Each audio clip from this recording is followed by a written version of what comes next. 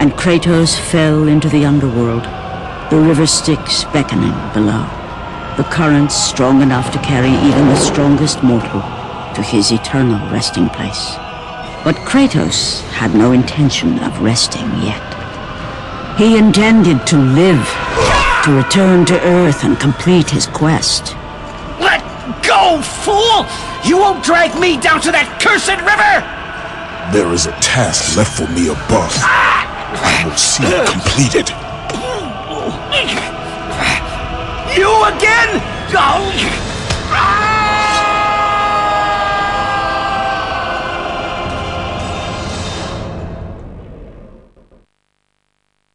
Kratos had traversed the desert of lost souls, bested the deadly traps of Pandora's temple, and escaped Hades itself.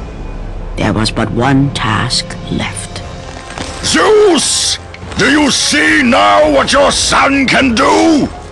You cast your favor on Athena, but her city lies in ruins before me. And now, even Pandora's box is mine! Would you have me use it against Olympus itself? Kratos, returned even from the underworld. Is this the best you can do, father? You send a broken mortal to defeat me, the god of war?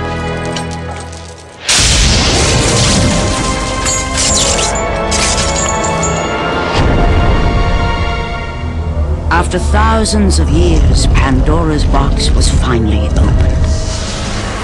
The power of the gods unleashed.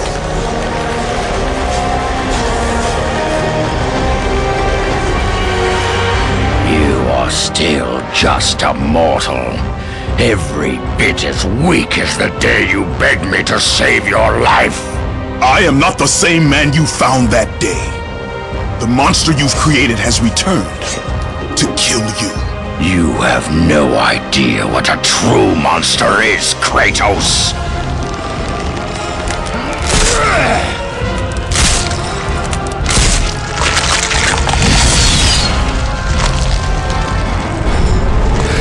Your final lesson is at hand. Remember, Kratos, it was I who saved you in your time of greatest need. I haven't forgotten, Ares. I remember how you saved me. That night,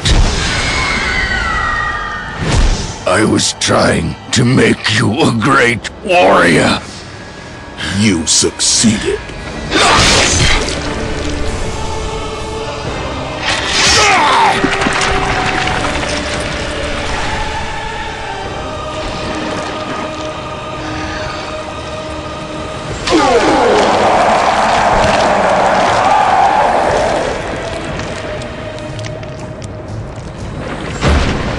Kratos had done the impossible. A mortal defeating a god. Ares was no more.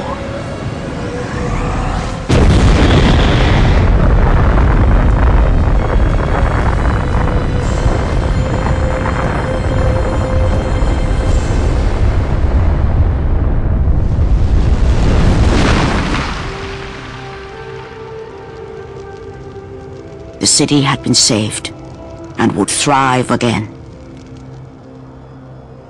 The same could not be said for Kratos, for as he sought to rebuild his soul with the help of the gods, the truth was revealed to him.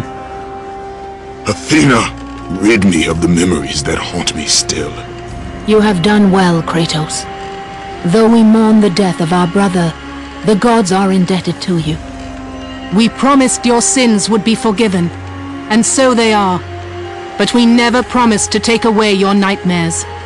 No man, no god could ever forget the terrible deeds you have done. In the end, knowing the visions of his past would never leave him, Kratos made his way to the bluffs overlooking the Aegean Sea. The gods of Olympus have abandoned me.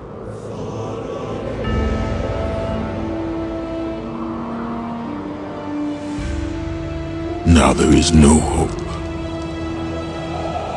And Kratos cast himself from the highest mountain in all of Greece. After 10 years of suffering, 10 years of endless nightmares, it would finally come to an end.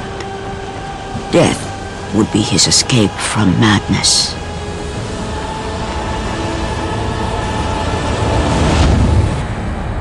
The fate of Kratos was not as it seemed. The gods had other plans.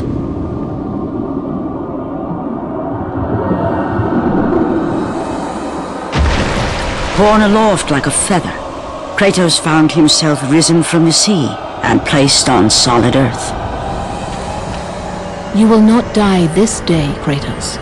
The gods cannot allow one who has performed such service to perish by his own hand. Ares' tactics were brutal. His path of destruction had to be stopped. But now there is an empty throne in Olympus, and a new god of war is needed. Take these stairs, Kratos. They lead to your ultimate reward.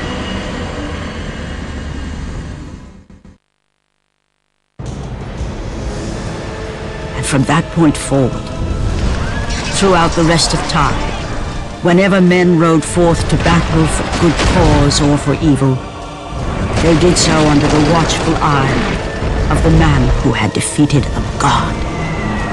They were driven forward by Kratos, the mortal who had become the new god of war.